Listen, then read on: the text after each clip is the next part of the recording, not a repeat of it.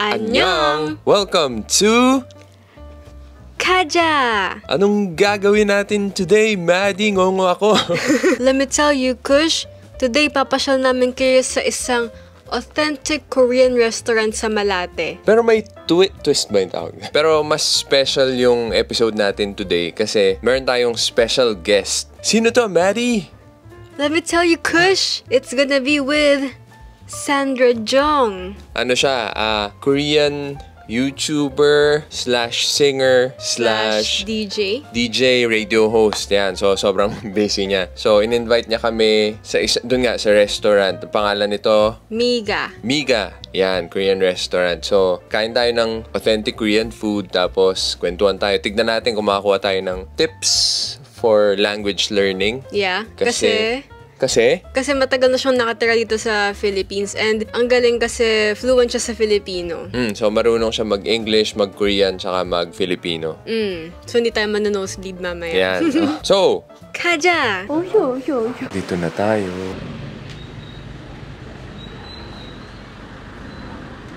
Ang awkward lang mag-ingay kasi parang tayo pa lang nandito. Oo, medyo tahimik pa. Yeah, so hinihintay lang natin si Sandra Jung. Baka, hindi ko alam, may show ba siya ngayon? Hindi ko pa na-check. Sure. So, hintayin lang natin. Pero, ganda ng place, you know?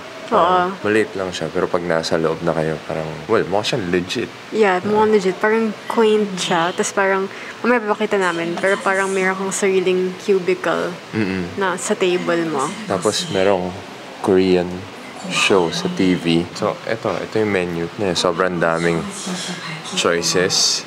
You know. Yeah, pwede na rin tayo tumingin dyan habang hinihintay si Sandra Jung. Yeah, so, nasa miga.ph yung full menu nila. So, nag-order muna kami ng, ano yung order natin? Seaweed soup. Habang naghihintay. Ano tayo birthday? Bakit? Ganun ba yun? Diba seaweed soup for long life? Ay, tama ba? Ayan, so ito, yung, syempre, para legit yung experience. Meron tayong mga side dishes. Yan. Legit. Parang nasa Korea talaga tayo ngayon, ah. Yeah, ang legit nung experience dito. Oo. Mas legit to pag dumating si Sandra Jung.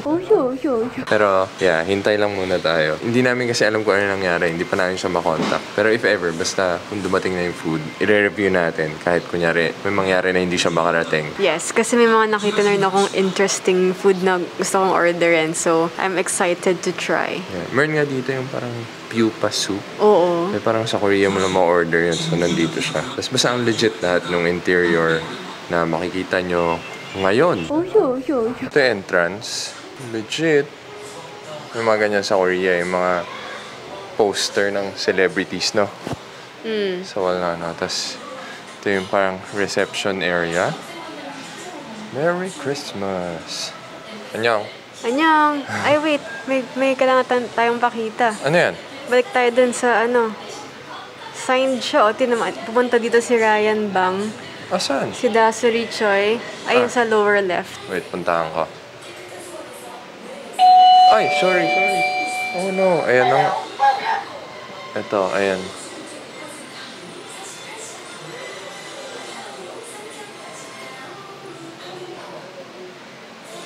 Tapos, Sandra, alis na ako, sorry. Yun yung iniiwasan ko eh. Ayokong tumayo doon kasi may sensor. Niloko mo ako.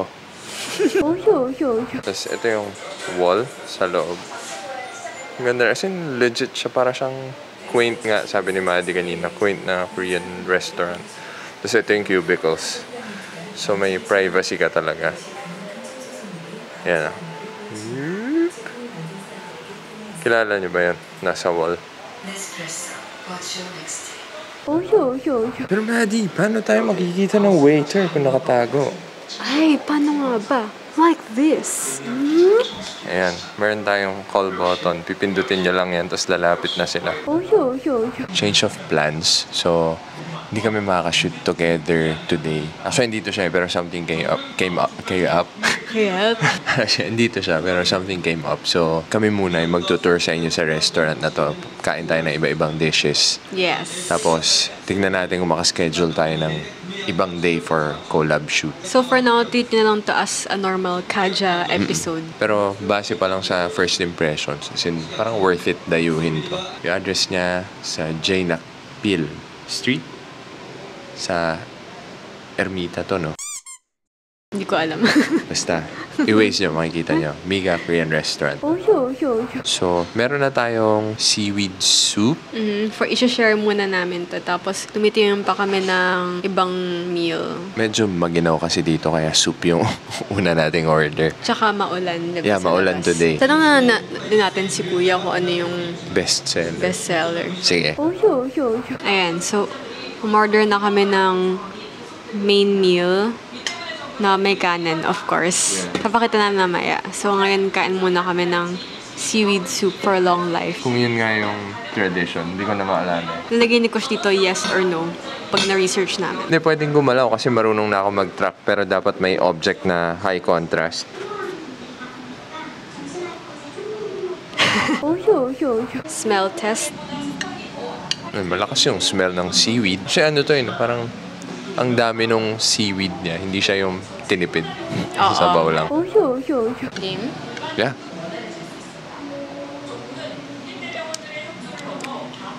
Ang sarap. Ako lang ba? Parang meron siyang slight umami taste. Yun yata yung ano ng seaweed eh. Ganun ba? Parang yun yung flavor niya. Sarap. Yeah. Perfectly salted siya for me. Yeah. I was half expecting kasi parang essentially seaweed and broth siya. So, akala ko matabang. Tapos hindi siya yung flavor lang ng salt. Hindi eh. Yung flavor nung seaweed mismo yung maangat. Oo, parang na-extract ng maigi sa luto. So, kung punta kayo dito on a rainy day, okay siya. Pero maraming soups dito eh. Ano iba? Ay.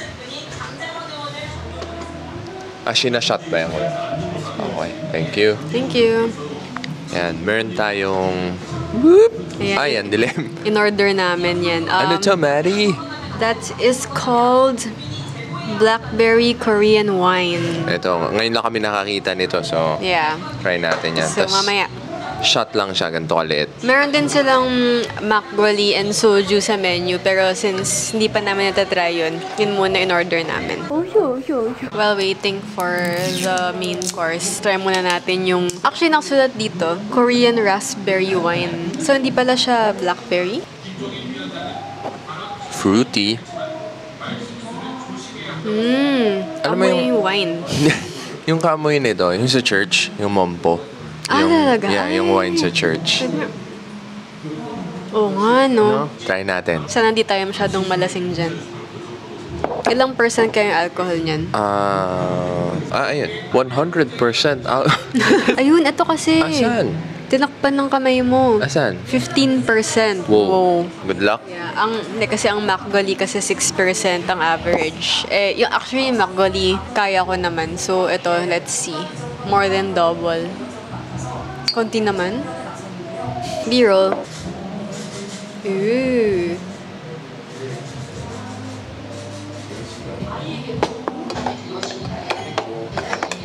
Ano siya? Ano yan, Maddie? Hindi yata tofu yan. Ay, Tofu siya. ay may binigay? Yeah, meron tayong tofu and ano to? Potato? Some kind of fruit crop. Yeah. Or radish. Tas, Ano to? Ito pa. Parang ito yung topping ng bibimbap, pero mukhang gulay lang siya. Oo. Parang nagka-Korea vibes ako ngayon. Yung parang nalalost ka kung ano yung nangyayari. Yeah. Kasi parang yung naghatid, siya yata, owner ba siya? Oo. Parang mukhang siya yung owner na Korean, so nakakatakot. Ay, ano ba? So, wala pa hindi pa yun yung main. Hindi pa ito yung main. So, hintayin muna natin yung main course. Isang shot pa lang yung iniinom ko nitong raspberry wine. Na ano na ako. Feeling ko dahil uminom ako antihistamine. O malakas ba siya talaga? Kasi hindi kami malakas uminom eh. So, parang yung 15 ba? Oo. 15% medyo isang ganun lang. Sobrang antok na ako bago kami dumating dito. Tapos ngayon, parang ano na ako. Feeling ko tulog na naman ako nito. Papunta dito, tulog na nga ako dahil sa antihistamine. Tapos mamaya pag-uwi, tulog na naman ako. With that said, gusto mo na isa pang shot? Hindi, baka pag kailangan may kain ba? Para may laban. Ay, by the way, Ngayon palang pinanonood nyo to, New Year na. Happy New Year! Ano kasi, dapat isa-start natin yung New Year with a collab. Kaya lang nga, may something na nangyari. Due to unforeseen circumstances. So, we're sorry for the inconvenience management. Pero babawi kami. Kasi napag-usapan namin to, kung hindi nyo alam, in-invite kasi kami ni Sandra Jung sa T-Radio, sa show niya.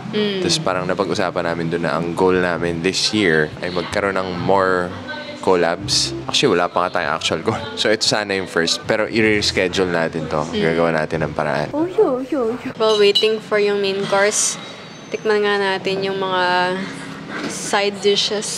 Sorry, maalok.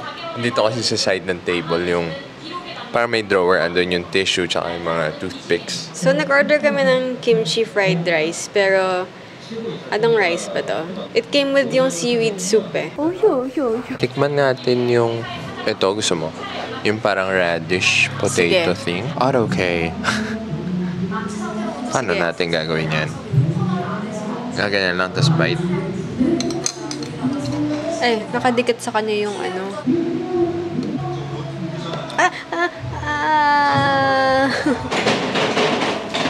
Ano itong ano? Ano yan? Labanos ba yan? Yes po. Okay. Ito para dyan? Hindi mo. Kahit... Diretso na po siya. Okay. Mix lang po siya. Dami pala. Tapos yung rice na lang. Yung kimchi rice po na ano? Yung kimchi fried rice. Ito po siya. Yan ba yun? Ayun ba yan? Okay. Ano sa ilalim? Okay.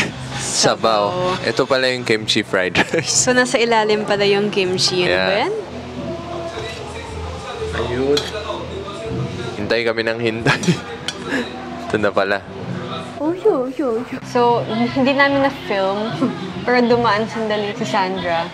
Tapos, in-explain nyo kung paano ito kakainin. Yung garlic pusam. Yan. So, meron tayong mga Lettuce and greens.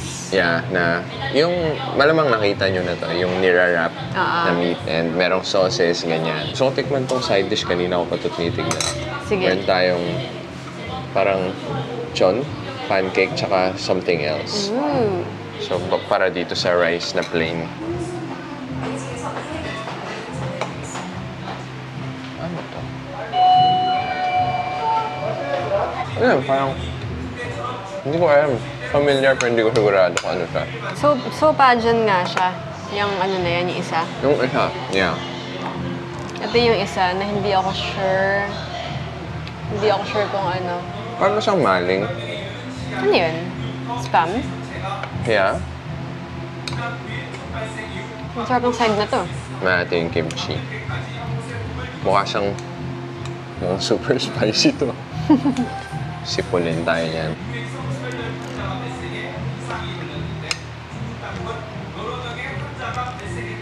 Oh. Anghang? Legit. Papawisan na ako. Magsa-start na. So, kung na-try yung meat. Ito yung meat niya. Oh! Ayan. So, try ko muna siya without the sides or anything. O ba kailangan mo kainin kasama nung middle part?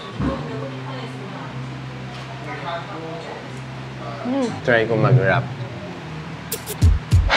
Ang sarap. Parang makadagdag yung ano, itong mga greens.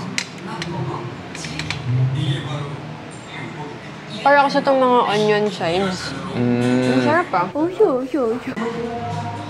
Leaf. Tapos sasaw mo daw muna sa sauce. Ito. Sauce. Ito yata yung garlic sauce. Tapos, lagyan natin konti nito. And more garlic. And more alaman. Ay, manghang yan. Oo nga. Danger. Yeah. Legit experience. Go. Perfect ka. Actually, perfect kung medyo naka-diet kayo. Ayaw nyo mag-rice. Huwag na kayo order ng rice. Kainin nyo na lang yung dahon. Super low calorie, low carbs yan. Has puro protein. Yeah, good combination. Pero kung naka-diet lang kayo, kung hindi, syempre masarap yung kanin. Try mo next time yung may kimchi. Yeah. May kimchi rice. Ako nga try ko din. Ma'am, anong gusto mong dahon? Yun din? Yun din, yung lettuce naman. Anong lasa ng dahon? May iba yung lasa. May parang fragrant thing ba siya? Yeah, herby. Pero sobrang generic. Hindi tayo marunong mag-explain ng lasa ng dahon. Talagang dinip mo? Hindi ko maanghang ba yan? Hindi. Mga ganyan. Yeah. Sige nga. By the way, pag sakain kayo dito and may bala ko yung order nito, magdala kayo ng wipes. Otte? Sisa? Try natin kung kasama ng kimchi fried rice. Ano pala, wag din kayo mag-alala na kung maramihan yung kamay nyo dito. Kasi okay yung banyo nila eh. Malinis, tapos may soap. Parang ang lungkot na may mga lugar kasi na dumi ng banyo, tapos walang soap. Ito okay. Tama ka nga, parang hindi mo kailangan ng kanin. Yeah. Pero since rice is life, try na rin natin. Hindi siya required, pero pwede. Itong sauce na brown, hindi ko alam kung ano siya, pero Gochujang?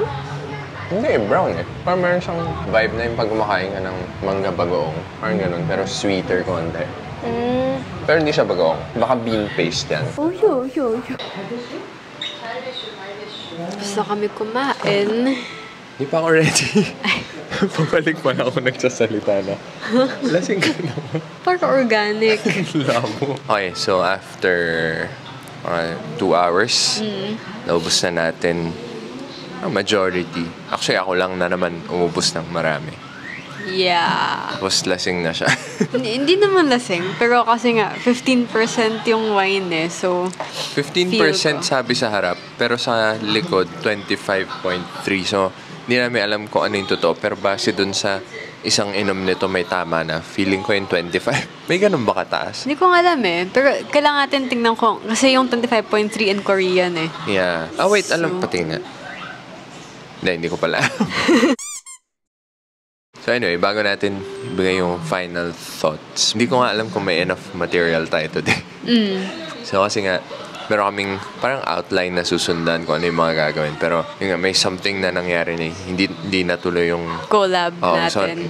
So parang on the fly na lang namin isip ko anong gagawin. So kung medyo walang structure to, sorry. Pero babawi kami sa inyo sa next. Pero kung maganda lumabas, huwag niyo pansinin to. Good job sa amin. Comment good job. So yun, so food, sarap. Kasi Masarap. legit, no? Oo.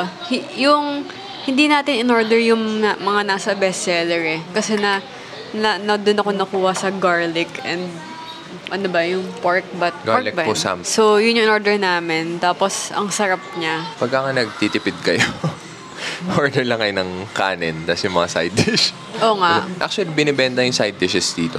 Yeah. Nakalagay sa wall. So, kung nagtitipid kayo, pwede nyo siya orderin. Tapos, serving size, parang lahat ng na-order namin ngayon, good for 2 to 3. Hindi nga eh. Hanggang 4 yan eh. Kung kunyari may 3-4 na ako, na appetite ko, mga Kaya. 3 to 4 people. Yeah. Hindi ko na maalala yung price. Basta tingnan nyo na lang dito. Tracking. Tapos yung place, ganda siya eh. Mukha siyang... Actually, well, kasi Korean naman yung owner nito. So, nakuha yung vibe ng actual legit Korean restaurant sa kinainan namin doon. Yung hindi yung alam mong may theme lang or ano. As in, Korean restaurant siya talaga. yeah. And tas yung ganda nung yung mga cubicle na to, yung privacy. So, kunyari, gusto nyo pumunta dito, mag-shoot, mag-vlog. Ganda eh, wala nakakakita sa inyo. Oo. Yan. So, perfect yan kung nag-start kayo, tas mahihain kayo. Yes. Ganda dito. And maganda rin yung fact na may doorbell per cubicle. Para syempre ang hirap magtawag kung parang enclosed yung area nyo. Tsaka, actually, safety rin kasi hindi kayo magkakadikit nung customers. Yun din, yeah. Ando sa likod ng may wall na nagsiseparate. So, okay yung safety. And regularly, nakita ko sa Instagram, regularly sanitize yung buong area. So, safe siya. So, Sandra, ano na lang, mag-resched tayo. Yes. Hanap tayo ng something else to do. So, pag-usapan namin yon, abangan nyo. And let us know then, like, if kilala nyo rin si Sandra and may gusto kayong gawin namin together with suggest. her. Comment down below. So, yun, abangan nyo yun. Like. Subscribe.